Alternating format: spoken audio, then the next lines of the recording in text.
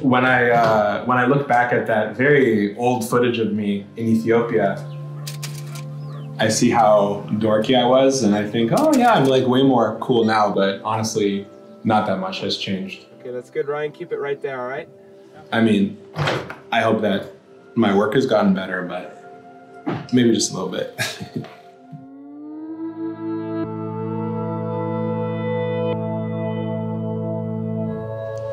I've been working on this project for over 13 years. That's a lot, bro. Ethiopia can get you like that. You know, there's no other place in the whole world like this. As a photographer, it's really endless. Endless, endless, endless beauty. I've been to many countries around the world, but what I try to do is dedicate time to the same places again and again and again to get a little bit deeper. This country has become part of his life. Welcome, welcome, welcome. We have been traveling all over the country. We got deserts, we got jungles. Everything is like different.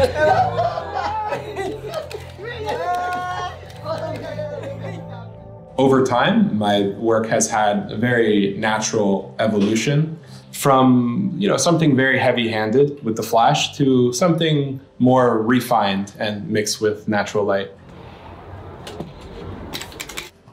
Since the very beginning, my light has always been used to elevate the subject, but also the motivation is to bring cohesion to a very diverse body of work.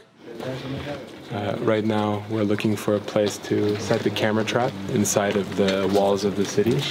The hyenas are on the outskirts, but they come in here. So what I'm looking for is to set up the flash so when they enter, they're in the right spot. We can go straight up and backlight this area. Bring it up, bring it up. That looks really great. Let me try that. Oh, that's gonna be good.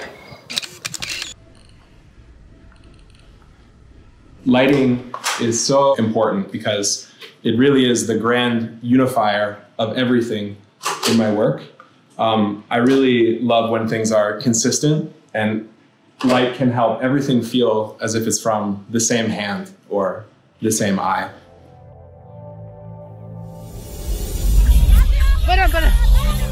It's a very difficult place to work. I'm pretty confident. I'm not worried.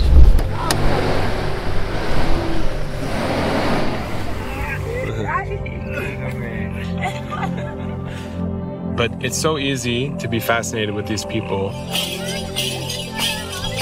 Oh my God. It's so beautiful, man. It's so beautiful.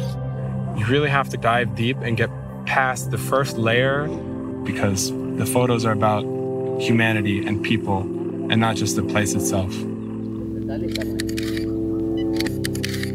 As a teenager coming here, I was really drawn to the countryside area, to the tribal areas. How could you not?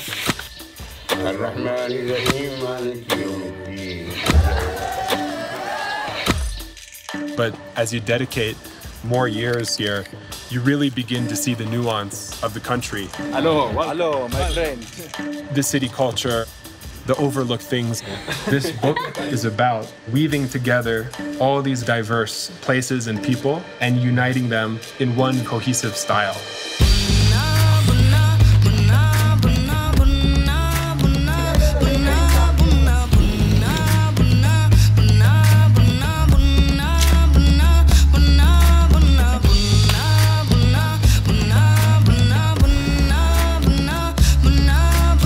Ethiopia is all of these things combined into one.